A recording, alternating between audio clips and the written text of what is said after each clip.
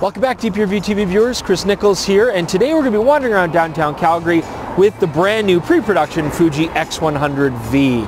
And I think what we're going to do is a slightly different approach. You know, we often try to throw a lot of information at you, all the specs, all the information, but a lot of that you already know, or you can find on deepyourview.com, and I think it'd be more valuable in a video context if we just talk about the things that really are appealing to us, how we're shooting the camera, the features that really stand out, positive or negative. I also want you to know that Jordan's going to be shooting the entire episode on an X100V as well, so I hope you like the 35mm focal length, and he will be testing all day the autofocus capabilities of the X100V, so look out for that as well.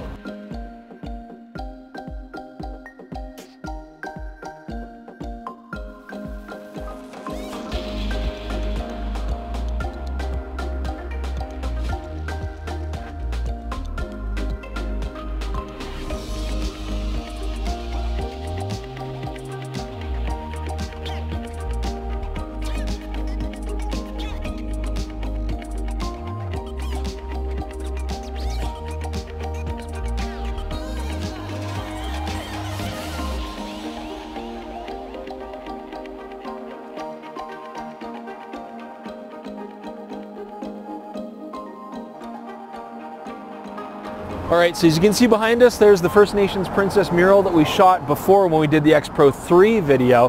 And I shot it again because you know what, it's a cool mural, the colors are beautiful, the light's really nice on it right now.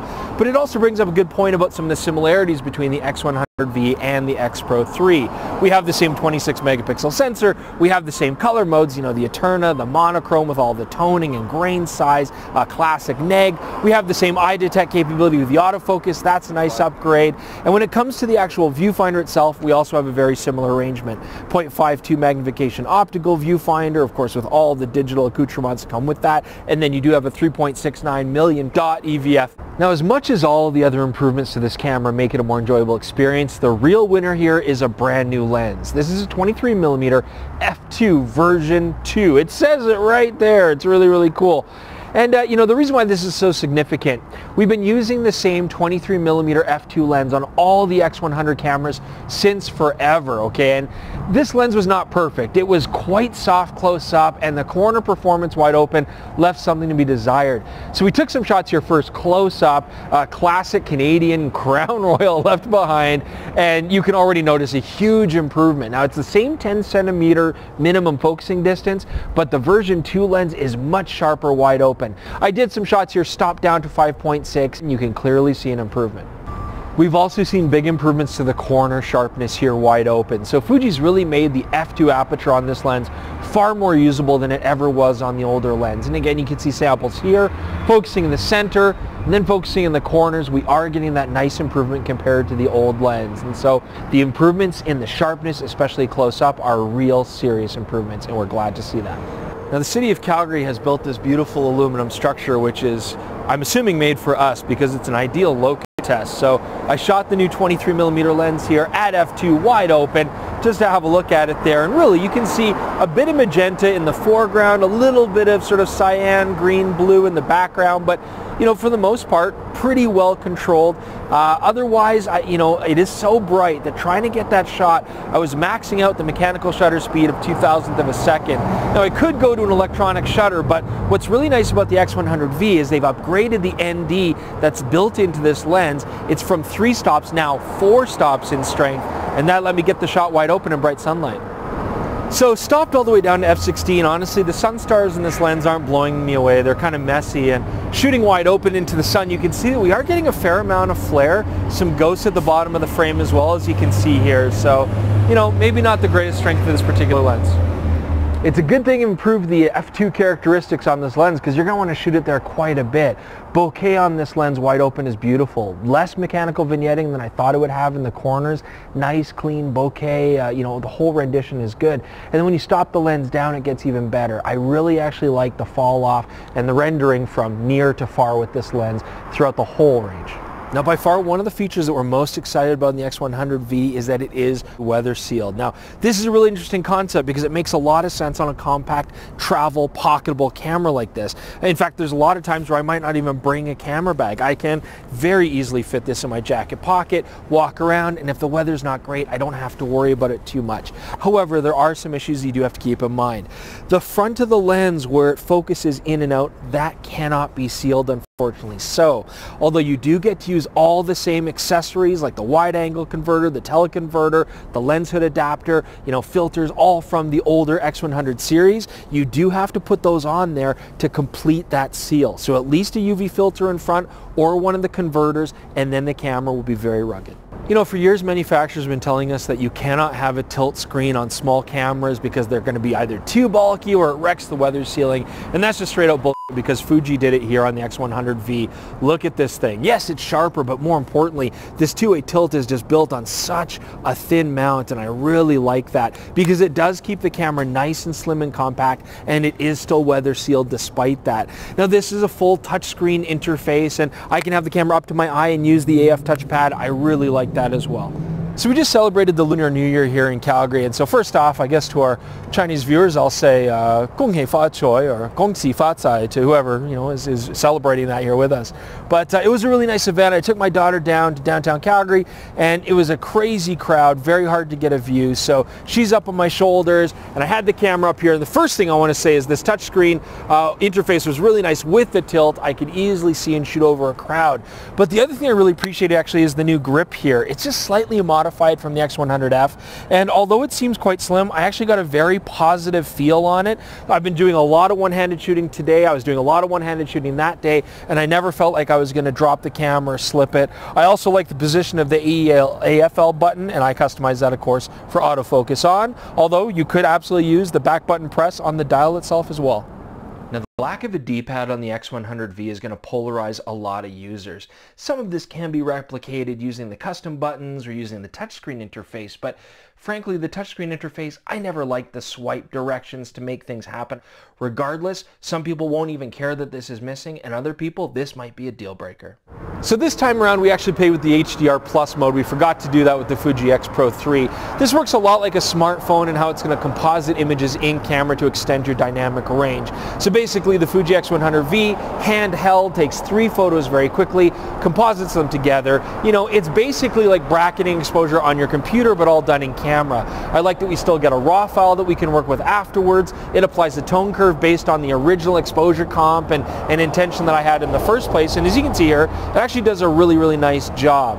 I love having all the Fuji simulation modes, but I really wish I could customize my own menu to just have the film simulation modes that I like to use, because now we have quite a big menu to cycle through to choose what we want.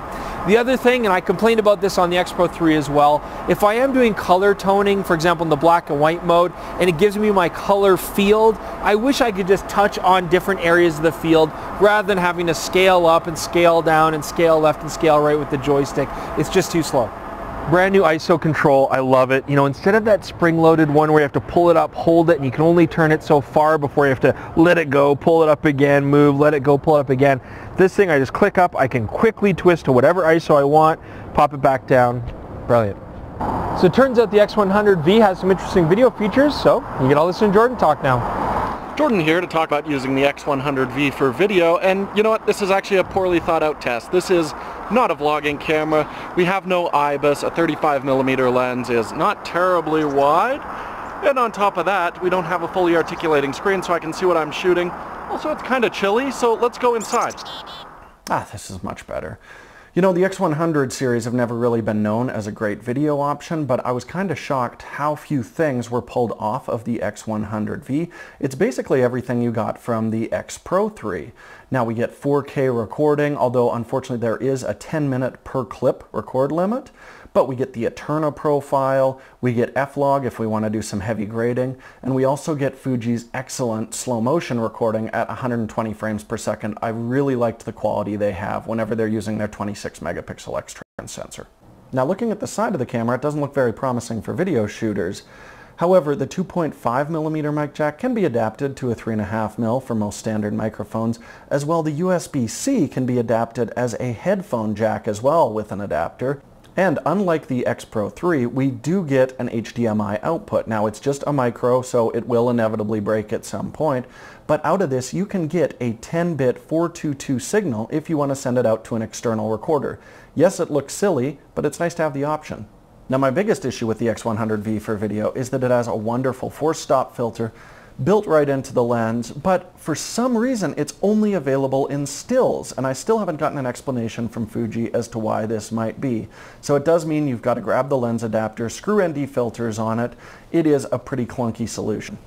So yes, there are some small issues for video, but I am floored by how capable this camera is. I can't believe it was something that I shot an episode with, and it pretty quickly became invisible. I actually didn't mind the process at all. So if you need a small travel camera and you're serious about video, I would definitely take a real long look at the Fuji X100V. You know, the X100 series of cameras have always been a camera series that are universally loved. Everybody asks, is like, oh, it's a beautiful camera, I loved it, and I personally never really enjoyed using them. I appreciated what they were trying to be, but it just was never really a camera that I had a good time with. And I have to say the X100V is probably the first time I've really truly enjoyed this camera. There's not a lot bad to say about it, to be honest. I mean, they improved all the things that needed improving. The autofocus capabilities are fantastic with the eye detect. Of course, the new upgraded sensor, the lens has been improved in a big way, and I think the weather sealing is actually be a really interesting feature to have for a camera like this. I can see this being an awesome travel camera, street photography camera, and I realize that, you know, I have the maturity to say that the focal length here, I'm in the vast minority of people who don't enjoy using it. 35 equivalent lenses, Jordan, they're just never wide enough or never tight enough. Like, story of my life. Everybody else is going to love it, so I highly recommend this camera. I think you'll really enjoy it. And the last thing that I want to bring up is that the X100V actually becomes a very interesting counterpoint to the Fuji X Pro 3, because there's a lot of interesting features that are brought straight over. I mean, the Fuji simulation modes, you know, all the new stuff. I really do actually like the classic neg. I use it quite a bit. Things like the quick menu tiles that you can customize. That's a great bonus. I really like that too. And, you know, of course, this OVF, EVF business is very similar. If you want to use the OVF, I think that's an awesome novelty. It's an interesting tool. If you want to play with it, I personally just going to keep it on EVF, especially now that it's the improved EVF. But really, this is such a similar camera to the X Pro 3, except of course that you have a fixed lens. I do like this tilt screen way better than the new thing that they tried on the X Pro 3. So really, I think if you're looking at a small compact travel camera and you don't need interchangeable lenses, this actually represents a very interesting camera choice compared to that.